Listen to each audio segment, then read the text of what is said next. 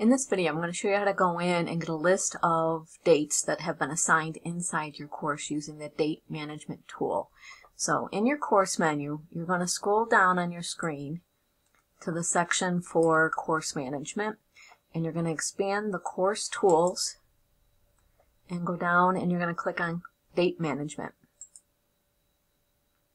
Alright, you have a couple options. One of the things you can do is give it a start date for the course, and it will try and adjust all your dates based on the start date. I've also tried the adjust by number of days. That works okay, but I still had to manually change the dates on many dates because the between fall and spring, your breaks were at different dates. The holidays mess things up. So I just found it easier to get a full list of all the dates assigned to my course and manually adjust them. So what I would recommend is using the list all dates for review and hit start. It's going to run through. You're going to get an email once the progress is finished, and then you just have to hit next. And it will list out all dates that have been assigned to everything inside your course. Okay.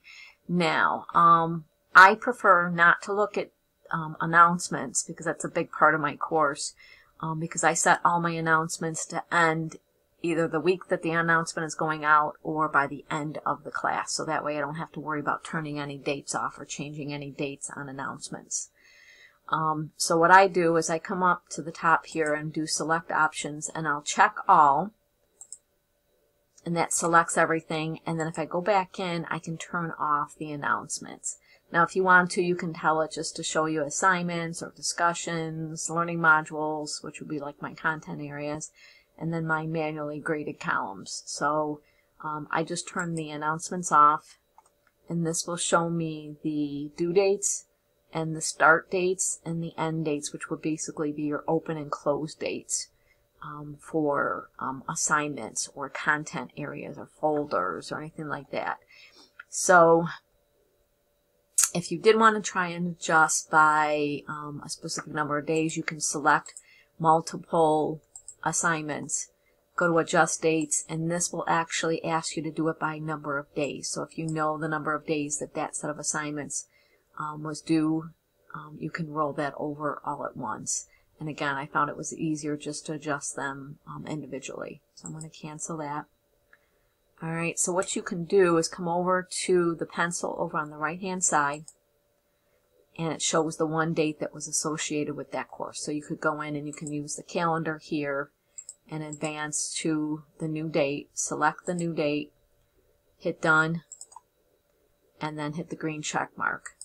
And this will update the new date, and it will let you know that that's been updated. So you could then just keep going in and making changes. Now, I have set up my course to make it easier for myself so that everything that is in Module 1 is labeled as Module 1. So it makes it easier for me to identify which ones are for what module.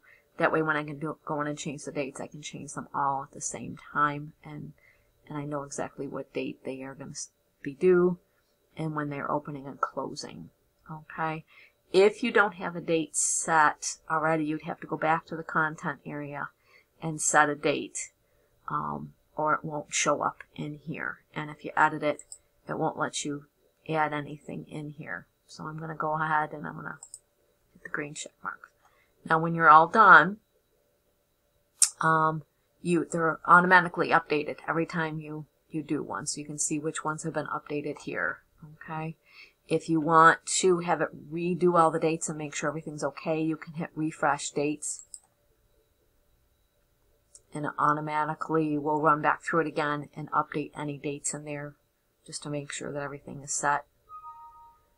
And that's one way that you can go in and adjust the dates. That will eliminate you having to go into each learning module, going into each item and editing them, and then see what the dates are in there if there are any dates associated with it. So the date manager will pull up anything that you've associated any dates with inside your course, whether it be a due date or an open and close date for the item. Okay, so this way it puts everything in one area for you to go in and edit.